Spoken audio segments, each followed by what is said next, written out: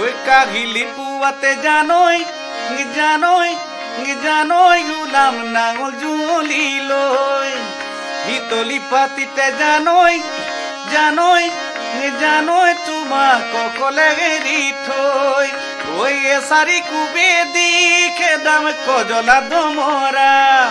ওই কেকুৰা নাঙলে চহাম খেতি মাটি ধৰা সাজল পান দিবা গৈ পথাৰৰ মাজতে জানই জানই জানই জান জানই জানই জানই জান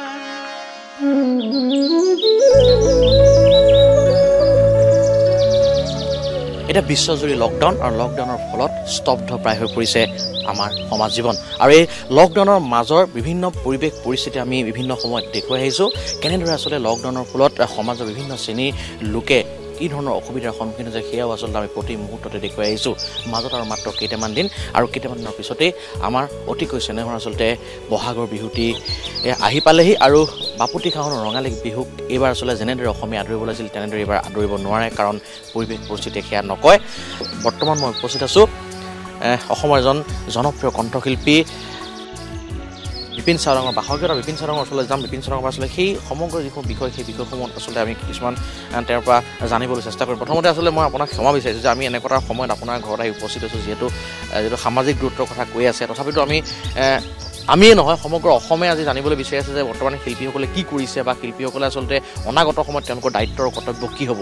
কি ক'ব আমি আচলতে প্ৰথম মই আপোনাক যিটো প্ৰশ্ন মোৰ প্ৰশ্নটো হৈছে যে আমি যদি চাওঁ বিগত 100 বছৰ যদি আমি পিছলৈ ঘূৰি চাওঁ তাৰ পিছতো কিন্তু আমি আজিৰ যিটো পৰিৱেশ পৰিস্থিতি কিন্তু বিগত 100 বছৰ কেতিয়াও আমি দেখিবলৈ পোৱা নাছিলোঁ কি অভিজ্ঞতা কি ক'ব আচলতে সেইটোৱে আচলতে জীৱনত কাহিনীও ভবা নাছিলোঁ এনেকুৱা এটা দুৰ্যোগ আহিব বুলি আমাৰ সৰুৰ পৰা ইমান ডাঙৰ হ'লে আজিলৈকে মানে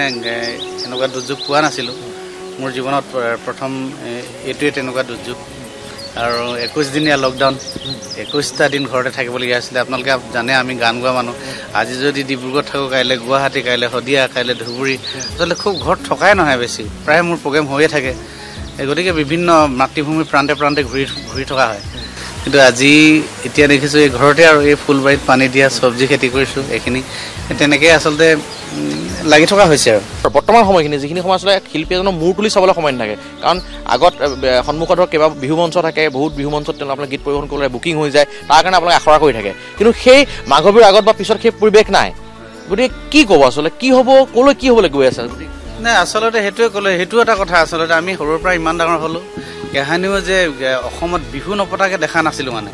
এইবাৰ প্ৰথমবাৰৰ কাৰণে আমি পাইছোঁ বিহু নাপাতিব অসমীয়া বাপতি সাহোন বিহুটো অসমীয়া ৰাইজে পাতিব নোৱাৰিব তাতকৈ আৰু দুখৰ কথা নাই আচলতে আপোনালোকে জানে আমি গান গাই চলি থাকোঁ আচলতে যিখিনি আমি অকল কোনো চাকৰি বাকৰি নাই গান গাই থকা মানুহখিনিৰ কাৰণে এটা প্ৰত্যাহ্বানৰ সৃষ্টি হৈছে কাৰণ মই অকলে নহয় মোৰ লগত প্ৰায় 25 জন আছে 25টা পৰিয়াল আছে এই 25টা পৰিয়ালটোক এইবাৰ কেনেকৈ ভৰণ পোষণ দিম কেনেকৈ খুৱাম কি কৰিম সেইটো এটা মোৰ ডাঙৰ চিন্তাই হৈছে আচলতে মোৰ আপোনালোকে জানে মোৰ প্ৰগ্ৰেমবিলাক মই খুব কম ৰেটত যাওঁ গতিকে খুব বেছি প্ৰগ্ৰেম হয় প্ৰায় 35টা প্ৰগ্ৰেম তেতিয়াই বুক হৈছিলে মোৰ এতিয়া মানে আজি 2 মাহৰ আগতে মোৰ 35টা প্ৰগ্ৰেম বুক হৈছে প্ৰায় 2 মাহ 1.5 মাহৰ আগতে 35টা প্ৰগ্ৰেম বুক হৈছে আৰু এতিয়া মানুহবিলাকে কৈছে যে বিভিন্ন এনেকৈ এগ্ৰিমেণ্ট কৰা হ'ল গতিকে কি কৰা হ'ব এতিয়া পইচাটো ঘূৰাই দিব নেকি এডভান্সটো কথা আছিল এতিয়া সেই এডভান্সটো ঘূৰাই দিবলৈ আমি দায়িত্ব লৈছোঁ আৰু এতিয়াতো অন্য উপায় নাই যেনেকৈ মানে এগ্ৰিমেণ্টত লিখা আছে সেইটো থ্ৰু কৰিম আমি এগ্ৰিমেণ্টটো আৰু তেনেকৈ হয়তো পইচা ঘূৰাই দিবলগীয়া হ'ব আচলতে খুব দুখৰ কথা আমি কাহিনী ভবা নাছিলোঁ মই সেইকাৰণে সেইদিনা ঘৰতে বহি লিখিছিলোঁ বাপতি সাহোন বহাগৰ বিহুতি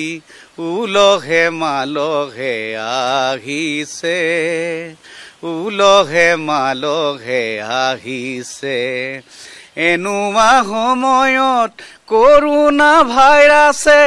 জাতিটোক আতংকত ভুগাইছে উজনি নামনিৰ ধুলীয়া নাচনিৰ দুখৰে চকুলো হৰিছে দুখৰে চকুলো হৰিছে আচলতে তেনেকুৱা ধৰণৰ গীতবিলাকে এতিয়া সৃষ্টি হৈছে। আৰু এটা কথা আপোনাক সুধিম, আপুনি যিটো কেইটামান মুহূৰ্তৰ আগতে কৈ গ'ল যে বিত্তীয় কথাটো আচলতে আমি যিটো গোটেই সমগ্ৰ বিষয়বস্তুবিলাক আচলতে সকলো বস্তু ৰৈ যায় এটা বস্তুতে হৈছে ফাইনেন্সিয়েল বা বিত্তীয় যিটো আপুনি কথা ক'লে যে পইচা পাতিৰ কথা থাকে আৰু শিল্পীসকলে বিশেষকৈ এই যিটো সময় আচলতে বহাগৰ পৰা জেঠ মাহলৈকে আপোনালোকে যিখিনি সময়ত বিহু মঞ্চত অনুষ্ঠান কৰে সেইখিনি সময়তে আপোনালোকে উপাৰ্জন কৰিলে আচলতে গোটেই বছৰটোৰ কাৰণে বিভিন্ন ধৰণৰ পৰিকল্পনা থাকে। গতিকে এইবাৰ তেনেকুৱা পৰিৱেশো নাই, পৰিস্থিতিও নাই। গতিকে আপুনি যিটো কথা কয় এটা অনাহুত পৰিস্থিতিৰ সৃষ্টি হ'বলৈ গৈ আছে আচলতে। আপোনাৰ 25টা ফেমিলি ইতিমধ্যে হেৰি হৈ আছে বুলি ক'লে। গতিকে কেনেদৰে অংকবিলাক মিলাব জীৱনৰ যিটো জটিল সময় আচলতে আমি সেইখিনি এৰাই চলিব নোৱাৰোঁ, কাৰণ লকডাউন মানিব লাগিব, এটা মহামাৰী হৈছে ধৰক। গতিকে সেই চব মিলাই মেলি কেনেকৈ আচলতে আপোনাৰ পৰৱৰ্তী সময়ত আপুনি এই যিটো জীৱন সংগ্ৰামটো আপুনি চলাই যাব কেনেকৈ মিলাব আচলতে গোটেই ভাবিলেতো এইটো এটা একদম ডাঙৰ কথা। যোনে যোনে জানে সেইটো সিহে জানে আচলতে, গোটেইখিনিয়ে নাজানে যে শিল্পী তেওঁলোকৰ বহুত পইচা পাতি আছে, এইটো বেলেগ কথা। কিন্তু মোৰ লগতে যে সেই 25টা পৰিয়াল আছে, বজোৱাৰ ল'ৰা আছে, চাউণ্ডৰ ল'ৰা আছে, গাড়ী ল'ৰা আছে, গোটেইখিনিতো আমাৰ লগতে এগ্ৰিমেণ্ট হৈ আছিলে ন সেইবিলাকে এতিয়া কেনেকৈ খাব আচলতে। এতিয়া ল'ৰাবিলাকে মিউজিক বজোৱা ল'ৰাবিলাকে বা বাকী চাউণ্ডৰ গাড়ী ল'ৰাবিলাকে কৈছে যে বিপিনদা আমাক চলিবলৈতো এবাৰ কিবা এটা আপুনি দিব লাগিব, নহ'লে আমি বহুত বিপদত পৰিম। তই মানৱতা খাতিৰততো মই সেইটো চেষ্টা কৰিবই লাগিব, তেওঁলোকক কিবা এটাতো দিবই লাগিব। এতিয়া বিহু আহিলে, বিহুত অন্তত কাপোৰ ল'ব পৰা পৰিৱেশটো নাই, তথাপি খাবৰ কাৰণেতো পইচা কেইটামান দিব লাগিব।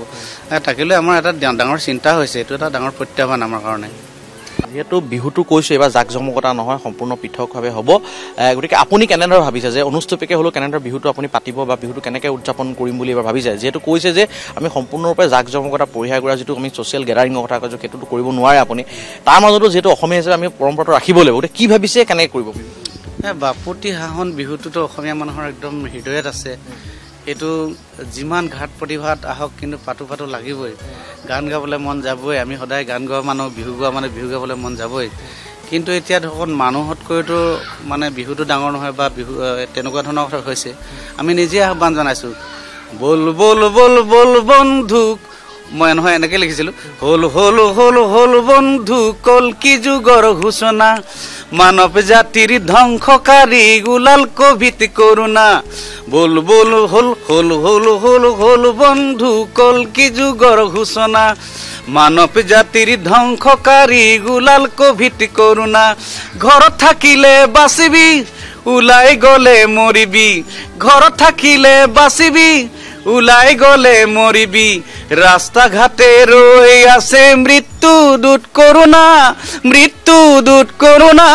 মৃত্যু দূত কৰোণা।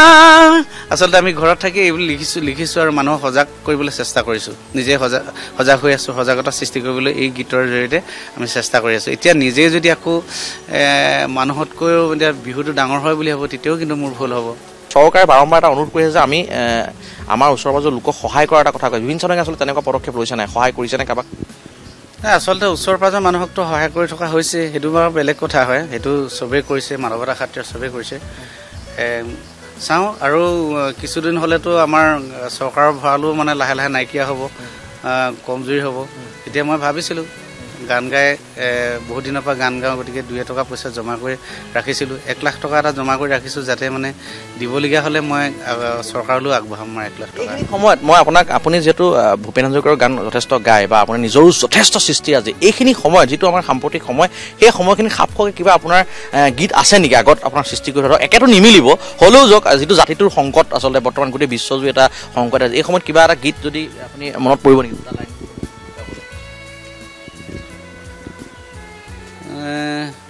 তেনেকুৱা ধৰণৰ নিজৰ গান বা কি আছিলে, গানটো বহুত আছে, পটকৈ এইটো সময়ত মনত নপৰিছে। মানুহৰ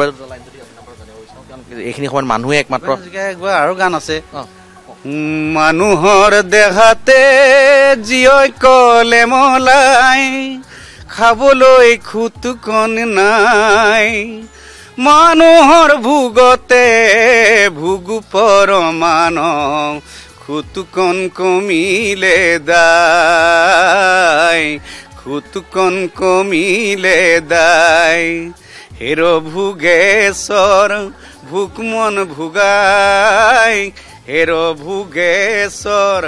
ভোক মন ভোগাই, ভোগতে গৈছা ভুল, ভোগতে গৈছা ভুল, শুনা কাণে পাতি জীয়ৰে চিঞৰ কলমলনিৰে ঘূৰ পেটৰ গণিৰে মানৱকো দংশিব পেটৰ গণিয়ে সবাহকো দংশিব জীয়ৰো সৰু বৰে নাই জীয়ৰো সৰু বৰে নাই মানুহে মানুহক মোৰনো বুলিলে মানুহে মানুহক খায় মানুহে মানুহক খায় আৰু এটা গীত আছিলে আমি সজাগ হৈ আছোঁ নিজে আৰু ৰাইজকো আমি সজাগতা সৃষ্টি কৰিবলৈ বিচাৰিছিলোঁ তাকে লৈ মই এটা গীত লিখিছিলোঁ সেই গীতটো অকণমান গাই দিছোঁ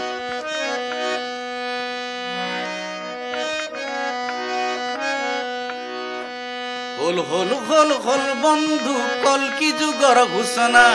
মানৱ জাতিৰ ধ্বংসকাৰী গুলাল কোভিড কৰোনা হল হল হল হল বন্ধু কলকি যুগৰ ঘোষণা মানৱ জাতিৰ ধ্বংসকাৰী গুলাল কোভিড কৰোনা ঘৰত থাকিলে বাচিবি ওলাই গলে মৰিবি ঘৰত থাকিলে বাচিবি ওলাই গলে মৰিবি ৰাস্তা ঘাটে ৰই আছে মৃত্যু দূত কৰোনা মৃত্যু দূত কৰোনা মৃত্যু দূত কৰোনা পৰৱৰ্তী সময়ত আমি আন এজন শিল্পীৰ ওচৰলৈ যাম আন এজন শিল্পীৰ পৰা জানিব বিচাৰিম কেনেদৰে আচলতে লকডাউনৰ সময়ত তেওঁলোকে নিজৰ যি দৈনন্দিন জীৱন যাত্ৰা চলাই গৈছে বা তেওঁলোকে যি সন্মুখীন হোৱা যি বিপদ সেই বিপদৰ বা যিখিনি প্ৰত্যাহ্বান বা যিখিনি সমস্যা সেই সমস্যাখিনিৰ লগত কেনেদৰে মোকাবিলা কৰিছে সেয়া আমি আপোনালোক জনাবলৈ চেষ্টা কৰিম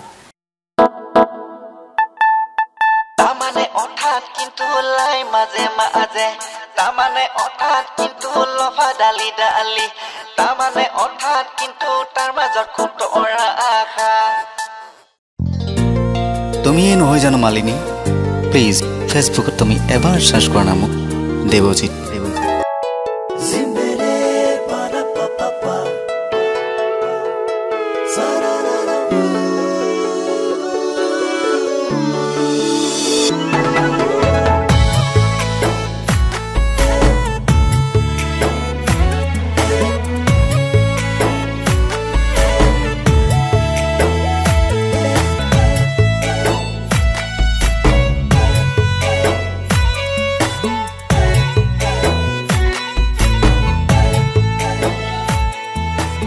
কৰোনা ভাইৰাছক লৈ আমি কাৰো বাসগৃহলৈ যোৱা নাই কাৰো ঘৰলৈ যোৱা নাই আৰু এক নিৰ্দিষ্ট দূৰত আচলতে আমি যিটো আচলতে ছ'চিয়েল ডিষ্টেঞ্চ সেই ছ'চিয়েল ডিষ্টেঞ্চটো মেইনটেইন কৰি আছোঁ গতিকে মই তাৰ মাজতে কিন্তু দেৱজিৎ বৰাৰ পৰিকল্পনা বা দেৱজিৎ বৰাই কি কৰি আছে বা দেৱজিৎ বৰাই যদি এইবাৰ অনুষ্ঠান বিহু মঞ্চত অনুষ্ঠান পৰিৱেশন তেতিয়াহ'লে কি কৰিব সেই সকলোবোৰ কথা জানিবলৈ মই দেৱজিৎ বৰাৰ ওচৰত আছোঁ দাদা মই প্ৰথমতে আপোনাক নমস্কাৰ জনাইছোঁ আৰু প্ৰথমে আপোনাক আচলতে ক্ষমা বিচাৰিছোঁ কাৰণ আচলতে এনে এটা সময় যিটো সময়ত আচলতে আমি যদি সামাজিক দূৰত্বটো বজাই ৰাখিব লাগে আমি কাৰো ঘৰলৈ আহিব লাগে তথাপি আপোনাৰ ওচৰলৈ আমি আহিবলগীয়া হৈছে আৰু আপুনি আচলতে এইখিনি সময় দিছে তাৰ কাৰণে ধন্যবাদ প্ৰথমতে আছে কওকচোন কি কৰিছে আচলতে যিহেতু প্ৰায় আজি কেইবাটা দিনো হ'ল আৰু 14 তাৰিখলৈকে যিহেতু লকডাউনে চলি থাকিব এই সময়ছোৱাত যিখিনি সময়ত আচলতে যদি সাধাৰণতে খুব ব্যস্ত থাকে একোজন শিল্পী গতিকে এই লকডাউনৰ সময়খিনিত আপুনি এইকেইদিন কি কামত আচলতে ব্যস্ত আছে কি কামত ব্যস্ত মানে প্ৰথমতে আচলতে আমি ঘূৰি ফুৰা মানুহ ঘৰত মুঠেকৈ নাথাকোঁ যেহেতু চৰকাৰৰ সিদ্ধান্ত আমি মানিবই লাগিব আৰু নিজৰ কথা দেহা থাকিলে বেয়া হয় ন গতিকে আমি যদি জীয়াই থাকিব লগা হ'ল এইটো আমি ঘৰত থাকিবই লাগিব মই সকলো ৰাইজকে বহুত অনুৰোধ কৰিছোঁ আমি বিভিন্ন ছ'চিয়েল মিডিয়াৰ যোগেদি ৰাইজসকলক ঘৰত থাকিবলৈ কৈছোঁ নিজৰ ঘৰত আছোঁ আৰু ঘৰত থকা নতুন এটা ষ্টাইল হৈছে আৰু বহুত প্ৰথম কেইদিন বহুত দিগদাৰ আছিলে যিহেতু গাঁৱত মই কি হ'ল প্ৰথমতে গাঁৱৰ ল'ৰাবিলাক লগ পাইছোঁ আগতে যিটো নাপাইছিলোঁ মই ঘৰত মোক কেতিয়াবা লগৰ ল'ৰাবিলাকে আহি কয় আহিলেও লগ নাপাওঁ এতিয়া পাইছে আৰু বিশেষকৈ আমাৰ লগৰবিলাকে গুৱাহাটীত যিবিলাক ফচি আছে গুৱাহাটীত যিবিলাক থাকিব লগা হ'ল তাত তেওঁলোকৰ মুখেদি গম পাইছোঁ তেওঁলোকে বহুত কষ্টত আছে তাৰ পৰিৱৰ্তে আচলতে আপুনি কিন্তু খুব এটা ধুনীয়া পৰিৱেশ বেয়া লগা নাই আৰু চবফালে মোৰ চাহ বাগান মানে শাক পাচলি জলকীয়া আৰম্ভ কৰি আমলখিটো পৰা আৰম্ভ কৰি মাছ ধৰাকৈ আৰম্ভ কৰি এইবিলাক গোটেইবিলাক পাইছোঁ আৰু গোটেই গাঁৱৰ ল'ৰাবিলাকে এবাৰ কৈছে যে প্ৰথম এদিনৰ কাৰণে বিহু মাৰিম বুলি কৈছে তো মই কৈছোঁ বিহু মাৰিব নালাগে কি হয় গতিকে ঘৰতে বিহু মাৰিবলৈ ঢোল এটা যদি আনি গোটাই মেলি আৰু যিটো আজি বহুত বছৰ মূৰত পাম আৰু যে বিহুটো ঘৰতে থাকিবলৈ। আচ্ছা মই আৰু এটা কথা সুধিম এইখিনিতে যিহেতু মাঘৰ বিহুৰ মানে কেইদিনমানৰ আগৰ পৰা বা 10 দিনৰ আগৰ পৰা আপোনালোকে ৰেকৰ্ডিঙৰ অকণমান ব্যস্ত থাকে মাঘৰ বিহুটো নতুন আপোনালোকে বহুত ৰিলিজ কৰে কিবা কিবি কিন্তু সেই পৰিৱেশটো এবাৰ নাছিলে মাঘৰ বিহুৰ আগত আচলতে কাক লৈ যথেষ্ট আন্দোলন হৈছিলে আপোনালোকে সেই আন্দোলন সক্ৰিয় অংশগ্ৰহণ কৰিছিলে গতিকে তেতিয়াও একো নহ'ল গতিকে এই ক্ষেত্ৰত মাঘৰ বিহুৰ পিছৰ পৰা আকৌ বহাগ বিহুৰ কাৰণে ধৰক মঞ্চত গীত পৰিৱেশনৰ কাৰণে আপোনালোকে আখৰাত মিলিত হয় গতিকে নতুন সৃষ্টি আজি এবাৰ একো নহ'লেই নেকি যে বহাগক লৈ বা আপোনালোকৰ প্ৰত্যেক বছৰ যি নতুন সৃষ্টি হয় কেইবাটাও 3-4টা গীত নতুন গীত আচলতে ৰাইজৰ মাজলৈ এৰি দিয়ে এইবাৰ একো তেনেকুৱা ধৰণৰ গীত ৰাইজৰ মাজলৈ এৰি দিয়া আপোনালোকে সৃষ্টি হ'ল নে নহ'ল আচলতে সৃষ্টি কৰিছো মানে কি হৈছে আচলতে প্ৰথম আমি যেতিয়া নৱেম্বৰ ডিচেম্বৰ সেইখিনি মাহতে আমাৰ ফুল কাম চলি থাকে ষ্টুডিঅ'ত বহুত কাম পেণ্ডিং হৈ থাকিলে আমাৰ কাৰ কাৰণে যেহেতু মই 25-30খন মই কাৰ আন্দোলনত মই যাব লগা হ'ল আৰু আমাৰ ষ্টুডিঅ'বিলাক বন্ধ কৰি দিয়া হ'ল ষ্টুডিঅ'টো কাম চলি থাকে তো ষ্টুডিঅ' বন্ধ কৰাৰ কাৰণে মানে কাম একো নহ'ল আৰু দ্বিতীয় কথা হ'ল তাৰ মাজতে মই তোমাক নাপালে আৰু জাজি নৈ বুলি 2টা গীত কৰিলোঁ মই আপুনি মাঘৰ বিহুৰ আগতে কৈছিলে গীতা নাই মাঘৰ বিহুৰ পিছত ৰিলিজ দিলে নেকি গানকেইটা আচ্ছা তো ভিডিঅ' শ্বুটিঙো কৰিবৰ কাৰণে মই যুজা কৰিছোঁ নাম অসীম গগৈৰ লগত কথা পাতিছিলোঁ কৰিবৰপৰা তেওঁৰ লগত কথা পাতি শ্বুটিং ডেট লৈছোঁ ঠিক তাৰ আগদিনৰ পৰা লকডাউন হৈছে মই আসলে আৰু কথা পাতিম আপোনালোকৰ দুই এটা কথা এই যি দুটা নতুন গীতৰ কথা ক'লে যেটো পৰিৱেশ নাই তথাপিতো আমি পৰিৱেশ নাই বুলি ঠিক নকওঁ কিন্তু ধুনীয়া এটা পৰিৱেশত বহি আছো আমি আসলে খুব ধুনীয়া এটা বতাহ মাৰি আছে বাঁহ আৰু বাঁহজোপাৰ তলতে এটা সম্পূৰ্ণ গাঁৱলীয়া পৰিৱেশ আসলে এই পৰিৱেশবিলাকৰ যি আসলে লুপ মানে তেওঁলোকে মানে মজা পোৱা নাই আসলে তেওঁলোকে বুজি নাপায় এই পৰিৱেশবিলাকৰ আসলে মাদকতা কিমান সেই যি দুটা গান আপুনি কৈছে গান দুটা আসলে দুটা লাইন যদি অকমান শুনাই দিয়ে কাৰণ যিসকল লোক যথেষ্ট দিন ধৰি আবদ্ধ আছে হয়তো এই গীতটা শুনিলে অকমান কিছু হ'লেও আচলতে আনন্দ পাব গান গালে ফেচবুক লাইভ গৈ আছো মই কিন্তু ৰাইজে কৈছে ঘৰত থকাতকৈ আপুনি গানেই অকণমান গাই দিয়কচোন তো আমাৰ গোটেই শিল্পীবিলাকে আমি কথা পাতিছিলোঁ যে আমি ফেচবুক লাইভ গৈ তো ৰাইজসকলে আমনি লগা টাইমবিলাক আমি অলপ হ'লেও মনোৰঞ্জন পাব আমি তেনেকৈ গৈছিলোঁ লাইভ তাতে মই গীত গাই আছোঁ তাতে তাৰপিছত আমি আকৌ টিকটকো কৰোঁ আজিকালি টিকটক সাংঘাতিক ফেমাছ টিকটক কৰোঁ এই টিকটকৰ যোগেদি ৰাইজসকলক দেখুৱাই থাকোঁ যে মই আছোঁ আৰু টিকটকৰ যোগেদি মেছেজো কৰোঁ যে আপোনালোক ঘৰতে থাকক শিল্পীসকলৰ কামেই হৈছে ৰাইজক মনোৰঞ্জন দি থকা আচলতে তাতে এই সময়টোত আৰু ভাল ধৰক যিহেতু সকলো ঘৰতে আছে জাজি নৈ এৰি থৈ পালোহি মৰমৰে দিখন জাজি নৈ এৰি থৈ পালোহি মৰমৰে দিখন জাজি নৈ পৰিয়া মৰমবোৰ আনিছা দিখনৈ পাৰতে কিনো ৰং সানিছা আছো হৈ অকলে মই ৰৈ জাজি নৈ এৰি থৈ পালোহি মৰমৰে দিখন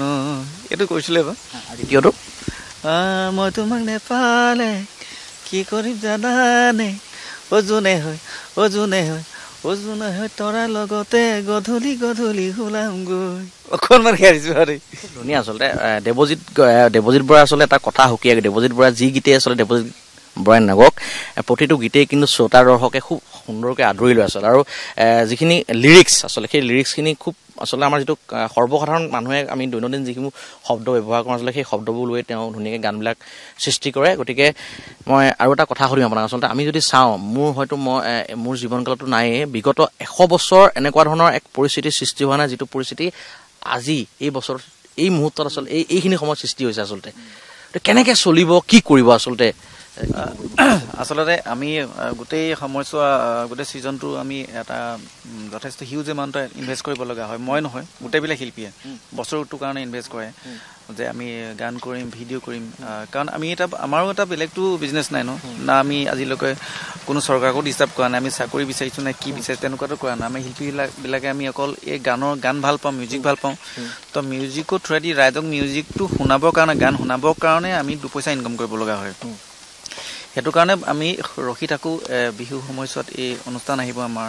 কিবা আহিব 2 পইচা কৰি আমি সেই পইচাকেইটা আকৌ ভিডিঅ' কৰিম আৰু যদি পইচা নাপাওঁ ৰাইজে আকৌ পিছৰ বছৰ কি হ'ব আপোনাৰ গান নোলালে নেকি এনেকৈ সোধে তা গানটো কৰিবলৈতো পইচা লাগিব তো তো সেই ছিজনটোৰ কাৰণে ৰখি থাকোঁ গান এটা সৃষ্টি কৰি সেইটো কোৰিঅগ্ৰাফ কৰি পেলাই সেইটো এটা মুক্তি মানে যেতিয়ালৈকে আপুনি ৰিলিজ নিদিয়ে আপোনাৰ পাব্লিচিটিৰ কথা থাকে ধৰক নতুনকৈ তেতিয়া সেই গানবিলাক চাই ধৰক পিছৰ বছৰ আকৌ আপোনাক বিভিন্ন ধৰণৰ মঞ্চ চুক্তিবদ্ধ কৰিব চুক্তিবদ্ধ কৰিব চেইন চিষ্টেম গোটেই বস্তুটো গান এটা কৰিব লাগিব তাকো আমি কোৱালিটি কাম কৰিব লাগিব যিহেতু আমাৰ নাম যিমান বাঢ়ি যাব নাম বঢ়াৰ লগে লগে আমি কোৱালিটিটো বঢ়াই নিব লগা হয় আৰু যি টি গান এটাটো মই কৰিব নোৱাৰোঁ ধৰক একেবাৰে কম পইচাত সস্তীয়া গান এটা মই কৰিবলৈ হ'লে মোক ৰাইজে আকৌ ক'ব ইমান সস্তীয়া গান কৰিছে গতিকে দামী ভাল কোৰিঅগ্ৰাফাৰ লগাব লগা হয় সেইটো কাৰণে পইচাটো বেছি খৰচ হয় তো গতিকে দুটা গান কৰিবলৈ হ'লে অডিঅ' আৰু ভিডিঅ' লগাই আমাৰ 5 to 6 ভিতৰত খৰচ হৈ যায় আপোনাৰ বিহু কমিটিয়ে আপোনাক চুক্তিবদ্ধ কৰিছিলে মোৰ 16খনমান হৈছিলে আগদিনা আপুনি ঘূৰাই দিব লাগিব এতিয়ালৈকে কোনেও ফোন কৰা নাই এতিয়ালৈকে কি হয় ঘূৰাই দিবই লাগিব নে কি হ'ব লাগিব তেওঁলোকে মাত্ৰ গণেশগুৰি কমিটিয়ে মোক ফোন কৰিছিলে মাত্ৰ গণেশগুৰিখন তেওঁলোকে কৈছিলে ঘূৰাই দিব লাগিব বা কি একো নক'লে খালি কি হ'ল হয় এবাৰ তেনেকৈ হ'লে তো ময়ে নহয় বহু শিল্পীয়ে আমি শিল্পীসকলক কথা পাতি থাকোঁ ডেইলি কোনে ক'ত কুচিয়া ধৰিছে কোনে ক'ত কি কৰিছে এইবিলাক এতিয়া চলি আছে তো তেওঁলোকে কৈছে মোৰ এডভান্স হ'ল তাক কৈলাছে ফোন কৰিছিলে মোক কুচুমে এই কৈছে মোৰ এডভান্স সোমাই থাকিলে নীলো সোমাই থাকিলে কি হ'ব কথা চলি থাকে আমাৰ মাজত কি হ'ব কি নহয় কি হ'ব উপায় নাই গোটেইবিলাক লাষ্টৰ সিদ্ধান্ত লৈছে হ'ব আৰু ঘৰতে সোমাব যি হ'ব ঘৰতে সোমাব এয়া আছিল আমাৰ কণ্ঠশিল্পী দেৱজিৎ বৰা ইতিমধ্যে তেওঁ নিজৰ বহুখিনি কথাই আমাক লগত তেওঁ শ্বেয়াৰ কৰিলে আমাৰ লগত আচলতে তেওঁ যথেষ্টখিনি কথা পাতিলে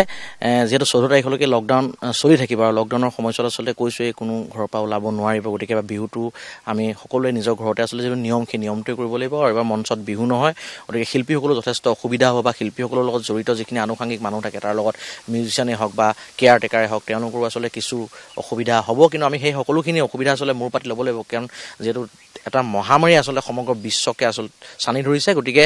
কিছু আমি ধৈৰ্য ধৰিব লাগিব অপেক্ষা কৰিব লাগিব আমি আশা কৰোঁ যে ভাল দিন আহিব আৰু সেই ভাল দিনৰ কাৰণে আচলতে আমি অপেক্ষা কৰিব লাগিব আৰু আমি প্ৰতিজন শিল্পীক আচলতে এই সময়খিনি এই যিখিনি আচলতে খুব ক্ৰিটিকেল সময় বুলি কওঁ সংকটৰ সময় সেই সংকটৰ সময়ত জাতিটোৰ লগত থাকি আচলতে জাতিটোক সাহস দিবৰ কাৰণে আচলতে আমি অনুৰোধ জনাইছোঁ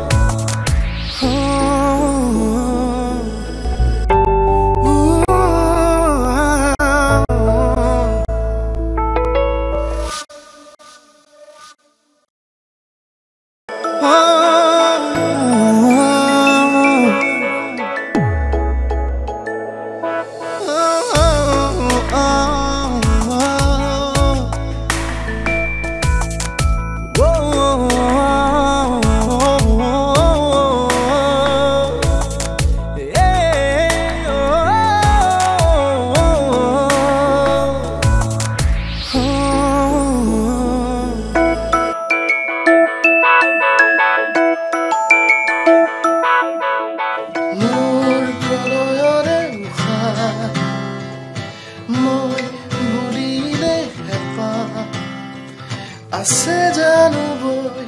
একেদৰে সুধিব খুজিছো যে মই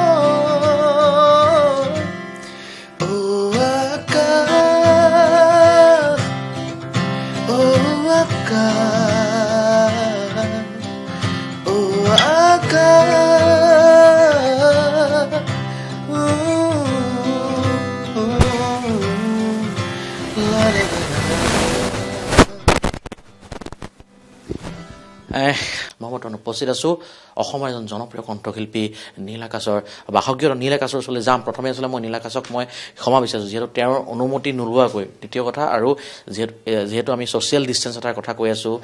এই ছ'চিয়েল ডিষ্টেঞ্চ সদায় মেইনটেইন কৰিব লাগে মানুহৰ ঘৰত আহিব নালাগে তাৰ মাজতো কিন্তু আমি মৰমৰ শিল্পীৰ খবৰ ল'বলৈ আমি আহি মনে মনে বুলি কৈছোঁ নীলৰ যিটো ঘৰ তাত আহি উপস্থিত হৈছোঁ মই পোনে নীলৰ ওচৰলৈ যাম নীল প্ৰথমতে মই তোমাক ক্ষমা বিচাৰিছোঁ যিহেতু আমি নোকোৱাকৈ আহিছোঁ আৰু পাৰ্মিশ্যন নোলোৱাকৈ আহিছোঁ কি ক'বা আচলতে লকডাউনৰ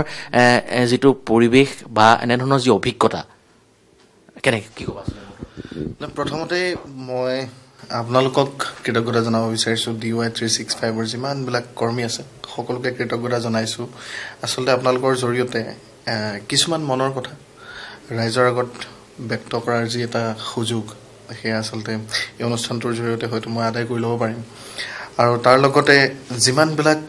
চিকিৎসা কৰ্মী আছে চিকিৎসকসকল আছে নাৰ্ছ অন্যান্য স্বেচ্ছাসেৱকসকল আছে প্ৰশাসনৰ লোকসকল আছে পুলিচ বিষয়াসকল যিমানবিলাক ৰাইজে দিনে নিশাই নিজৰ জীৱনক বিপন্ন কৰি হ'লেও আমাৰ খাতিৰত তেওঁলোক কৰ্তব্যত নিয়োজিত হৈ আছে তেওঁলোকক এই অনুষ্ঠানটোৰ জৰিয়তে পুনৰবাৰ কৃতজ্ঞতা জনোৱাত এটা সুবিধা পাইছোঁ কৃতজ্ঞতা এটা জনাবৰ কাৰণে গতিকে যিয়ে নহওক আকস্মিকভাৱে হ'লেও আপোনালোকৰ লগত দেখা সাক্ষাৎ হ'ল আৰু এই অনুষ্ঠানটোৰ জৰিয়তে সকলোকে কৃতজ্ঞতা জনাইছোঁ বহুত ধন্যবাদ জনাইছোঁ লগতে ভগৱানৰ ওচৰত প্ৰাৰ্থনা জনাইছোঁ যে এই বিপদৰ সময়ত যিসকল লোকে নিজৰ জীৱনকো বিপন্ন কৰি আমাৰ কাৰণে কাম কৰি আছে দিনে নিশাই সাংবাদিক কৰ্মীসকল চিকিৎসা বিভাগৰ সকলো কৰ্মীসকল সকলোকে বহুত কৃতজ্ঞতা জনাইছোঁ শিল্পীসকলৰ এটা নিৰ্দিষ্ট সময় থাকে ধৰক এই সময়খিনিত আমি যদি চাওঁ গোটেই বছৰটোৰ কাৰণে শিল্পীসকলে যিখিনি তেওঁলোকৰ গোটেই বছৰজোৰা সৃষ্টিৰাজি আগতে আছিলে কি আমি যেতিয়া সৰু আছিলোঁ তেতিয়া কেছেট আকাৰে সেই সৃষ্টিৰাজিখিনি মাঘৰ বিহুৰ আগে পিছে আচলতে ৰিলিজ কৰে মই বিশেষ কণ্ঠশিল্পীখিনি কথা কৈছোঁ এই কণ্ঠশিল্পীখিনি আচলতে সেই তেওঁলোকৰ নতুন যি সৃষ্টিখিনি আচলতে ৰাইজৰ মাজলৈ উলিয়াই দিয়ে কেছেটৰ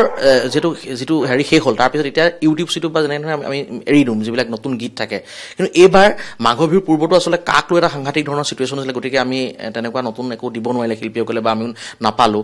আকৌ কাৰ পিছত ধৰক আমি এইটো আহি গ'ল COVID-19 আহি গ'ল মাঘৰ বিহুৰ পিছত যিহেতু আমি বিহুৰ কাৰণে প্ৰিপাৰেশ্যন কৰা হয় গতিকে কেনেকুৱা ধৰণৰ আচলতে এই সৃষ্টিৰাজিৰ ক্ষেত্ৰত বাধাৰ সৃষ্টি হৈছে গতিকে কি ক'বা আচলতে মাঘৰ বিহুৰ সময় আগৰখিনিও যদি আমি কওঁ তাৰ পিছৰ পৰ্যায়ত এতিয়া ধৰক যি সময়ত শিল্পীয়ে মূৰ দাঙি চাবলৈ সময় নাথাকে ধৰক এনি টাইম আখৰাত ব্যস্ত থাকে মঞ্চত ইতিমধ্যে 50-60খন তেওঁলোকৰ আপোনালোকৰ বুকিং হৈ যায় আগতে এগ্ৰিমেণ্ট হৈ যায় এইবাৰ সম্পূৰ্ণ এটা সুকীয়া পৰিস্থিতি কি অভিজ্ঞতা আচলতে এইখন খুব দুখজনক আচলতে আমাৰ বিশেষকৈ অসমত যিসকল শিল্পী সদায় সংগীত অথবা অন্যান্য পেছাৰ লগত জড়িত হৈ থাকে কোনোবা বাদ্যযন্ত্ৰী হৈ থাকে কোনোবা শব্দযন্ত্ৰী হৈ থাকে গতিকে তেনেকুৱা শিল্পীসকলৰ কাৰণে আচলতে ৰঙালী বিহুতে তেওঁলোকৰ যি মূল উপাৰ্জন তাৰ সিংহভাগ আচলতে ৰঙালী বিহুতে উপাৰ্জন কৰিবলৈ তেওঁলোকে এটা সুবিধা লাভ কৰে আৰু তেনেস্থলত যেতিয়া আমাৰ বাপুতি শাসন বহাগৰ বিহুটি আমি যেতিয়া উদযাপন কৰিবই নাপাওঁ বিভিন্ন মহামাৰীৰ সমস্যাত গতিকে এই খুব দুখজনক আৰু শিল্পীসকলৰ বাবে খুব কঠিন এই সময়খিনি প্ৰত্যাহ্বানৰ সময় বিৰাট ডাঙৰ প্ৰত্যাহ্বান আৰু কথা হ'ল আমি আচলতে অসমত আমি প্ৰায় ছেপ্টেম্বৰ অক্টোবৰ মানৰ পৰাই সাজু হৈ থাকোঁ গানৰ কাম কৰোঁ VCDৰ কাম হয় বিভিন্ন অডিঅ'ৰ কাম কৰে বহুত শিল্পীয়ে ডিচেম্বৰত সেইবিলাক মুকলি কৰা হয় ডিচেম্বৰৰ পৰা সেইবিলাক ফলপ্ৰসূভাৱে আগবাঢ়ে তাৰপিছত আমি জানুৱাৰী মানত আমি ভিডিঅ'ৰ কাম কৰা হয় গতিকে একদম ব্যস্ততাপূৰ্ণ সময় সেইখিনি আৰু তেনেস্থলত যোৱা বছৰৰ শেষৰ ভাগত যেতিয়া কাৰ পৰিপ্ৰেক্ষিতত সমগ্ৰ অসমতে এক আন্দোলনমুখী পৰিৱেশ এটা গঢ় লৈ উঠিছিল আৰু তাতে চবেই জঁপিয়াই পৰিছিল আচলতে শিল্পীসকলকে ধৰি যিমানবিলাক ৰাইজ তেনেস্থলত কৰিব পৰা নগ'ল বহুতখিনি কাম তাৰপিছতে অকণমান সময়খিনি ভাল হৈ আহিছিলে ফেব্ৰুৱাৰী মানত কিন্তু তাৰপিছত পুনৰ যি আমাৰ প্ৰকৃতিৰ যি শাস্তি সংসাৰী ৰূপ বুলিয়ে ক'ব লাগিব গতিকে তেনেস্থলত শিল্পীসকলৰ বিৰাট বেছি অসুবিধা হ'ব বুলি মই আপোনালোকক জনাবলৈ পাই অতি দুখিত মই জনাত তোমাৰ এইবাৰ অৰুণাচলতো কেইবাটাও অনুষ্ঠান আছিল মই যিমান দূৰ জানো বুকিং হৈছিলে অলৰেডি আমি এটা গীত শুনিম বিহুৱে হওক যি বিহু আহি আছে ধৰা সমূহে 2-3 লাইন তোমাৰ গতিকে যিহেতু যিখিনি বৰ্তমান লোক আজি প্ৰায় ধৰা বহুদিন ভালেকেইদিন লকডাউনৰ কাৰণে আবদ্ধ হৈ আছে গতিকে তেওঁলোকেও কিছু মনোৰঞ্জন হ'ব তোমাক বিচাৰি আছে তোমাক পোৱা নাই কাৰণ যিহেতু আমাৰ এবাৰ টিভিৰ যিবিলাক পোনপটীয়া অনুষ্ঠানবোৰ কৰা নাই আমি বিহু মানে এই যিটো পৰিৱেশ সাম্প্ৰতিক পৰিৱেশ হ'ব গতিকে ভাল লগা যদি তোমাৰ নিশ্চয়কৈ মোৰ কেইবাটাও মোৰ নিজৰ ব্যক্তিগতভাৱে মই ভাল পোৱা মোৰ নিজৰ গীত কেইটামান প্ৰায় অনুষ্ঠানবিলাকত গাওঁ আৰু তাৰ এটি গীত মই শুনাই দিবলৈ যত্ন কৰিছোঁ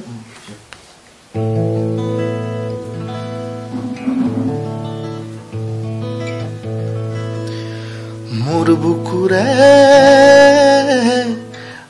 খচাঙতে তোক ৰাখিছোঁ তই নজনাকে বনৰীয়া ভাৱনাবোৰে ৰাতি ৰাতি শুব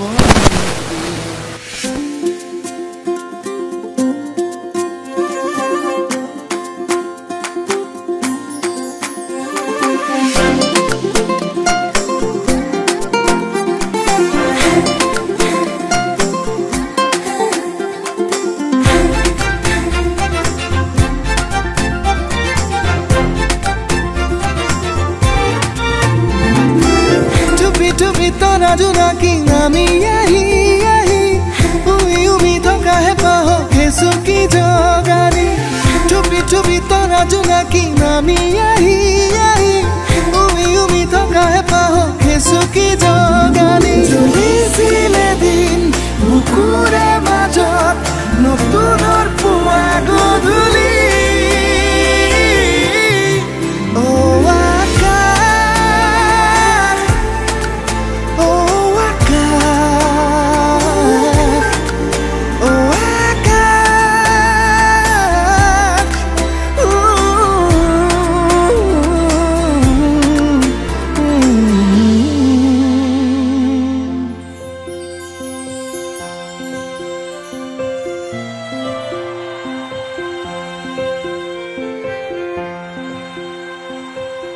মই আৰু এটা কথা সুধিম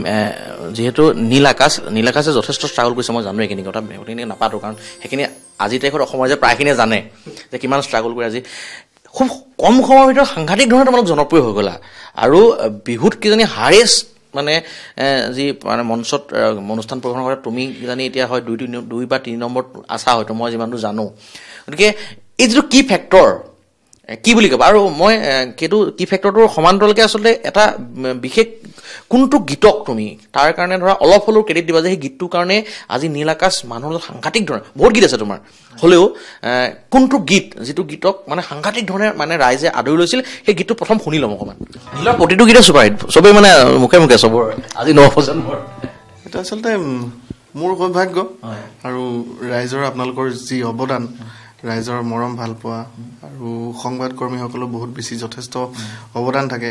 একোটা গীত জনপ্ৰিয় হোৱাৰ ক্ষেত্ৰত গতিকে আপোনালোকলৈ বহুত বহুত কৃতজ্ঞতা আৰু ৰাইজে জনাৰ্দন গতিকে ৰাইজে ভাল পালে আমাৰো ভাল লাগে কষ্টখিনি সাৰ্থক হোৱা বুলি অনুমান কৰিব পাৰি গতিকে মাছলৈ গৈছিলোঁ গীতটি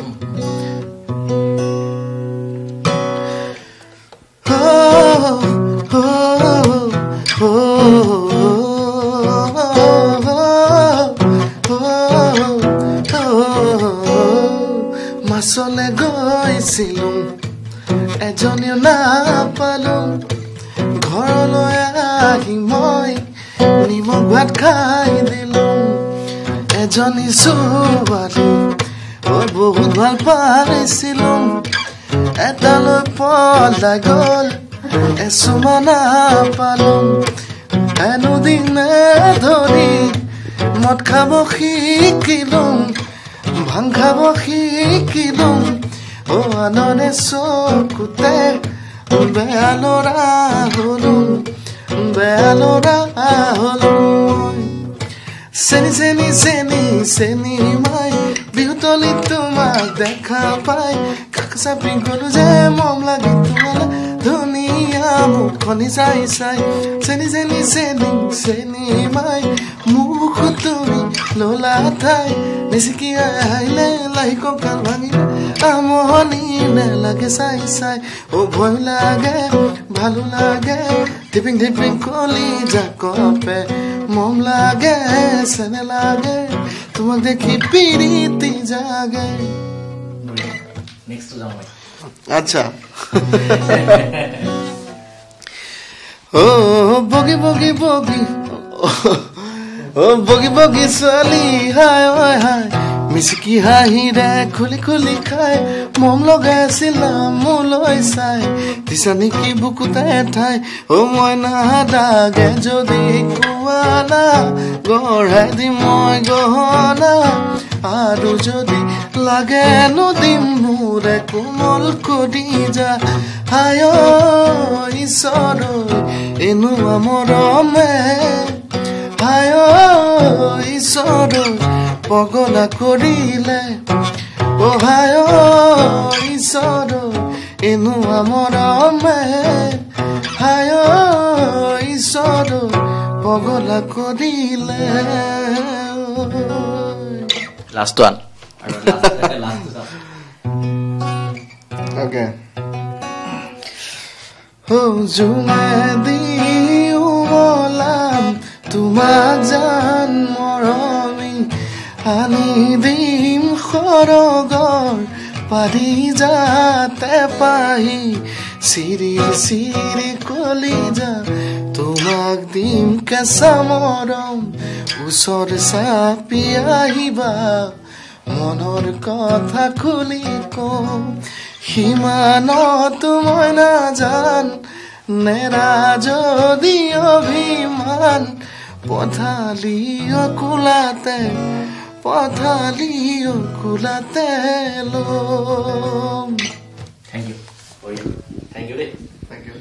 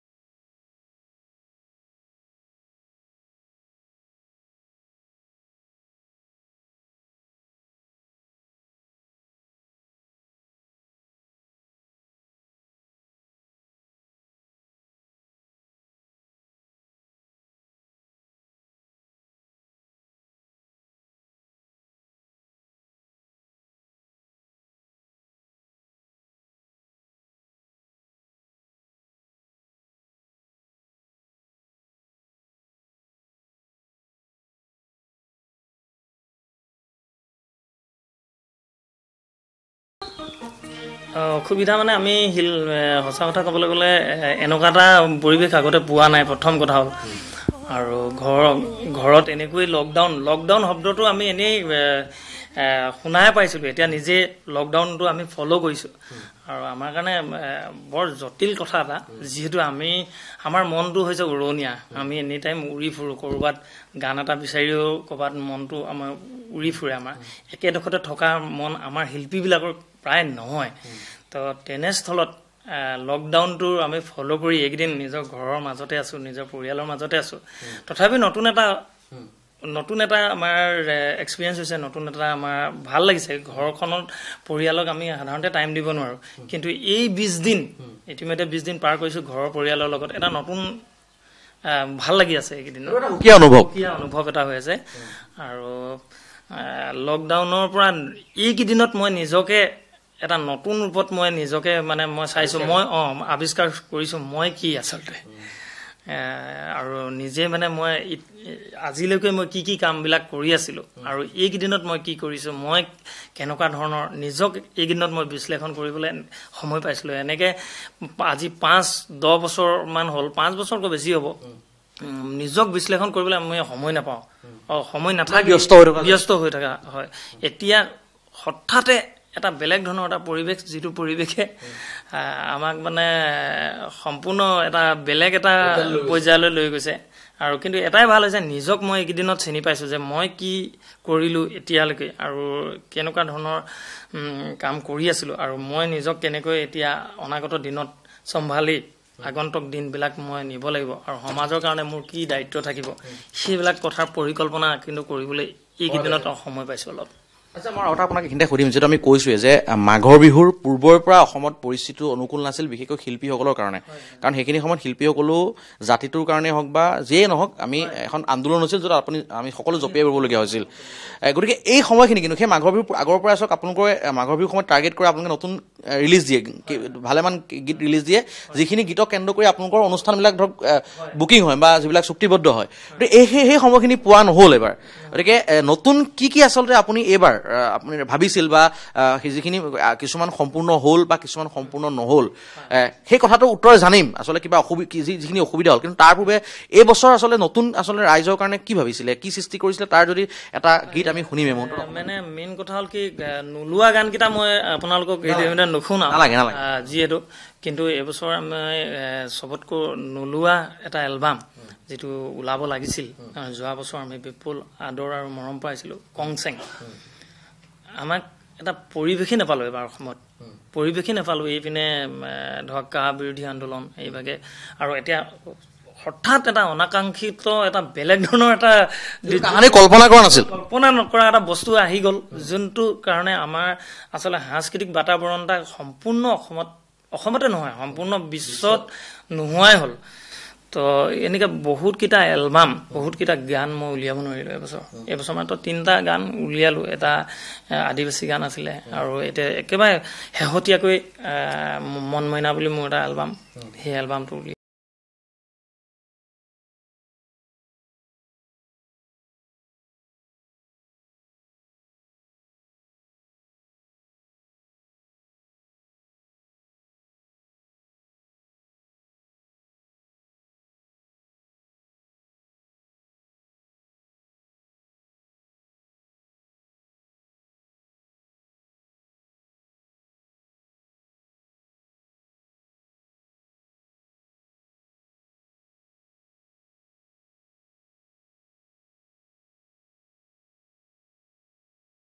টাই ভাষাটোক খুব মানে প্ৰাধান্য দিয়া হৈছে মানে সেইটো কিন্তু ভাল কথা আচলতে আমি আগতো দেখিছোঁ মানে বিশেষকৈ যিসকল মানে গীতিকাৰ থাকে বা তেওঁলোকে ইমান গুৰুত্ব দিয়া আগতে পৰিলক্ষিত মই আইডিয়া একেবাৰে নাই দিয়া বুলিও নকওঁ কিন্তু কম কিন্তু এই যিটো ফিউজন বুলি কৈছোঁ আচলতে মই টাই আৰু অসমীয়া ধৰক লগ লগাই সাংঘাতিক মনোগ্ৰাহী হৈছে আচলতে শুনিবলৈ মানে ভাল লাগে আৰু ইমান ধুনীয়াকৈ আচলতে কম্পজিশ্যনবিলাক কৰা হয় গতিকে এই কনচেপ্টটো কেনেকৈ আহিল আচলতে মনলৈ খুব চমুকে সেইটো কথা ক'ম তাৰ আগতে আৰু যিটো নতুন যিটো কথা কৈছিলে আপুনি সেই গীতটো যদি দুলাই নহ'লে এইটো এটা গীত তাৰ পৰা আদিবাসী এটা গীত কৰিছিলোঁ আদিবাসী গানটোৰ অলপ বেলেগ ধৰণৰ সেইটো গোটেই গানটো এতিয়া একজেক্টলি গাবলৈ অকণমান অসুবিধা হ'ব তাতে মই গাওঁ हो गेलो सावन मासे वादा करले प्रिया सपना जो टूटे गेल कैसे बुझाबो हिया तोर बिना रहा नहीं जाय रे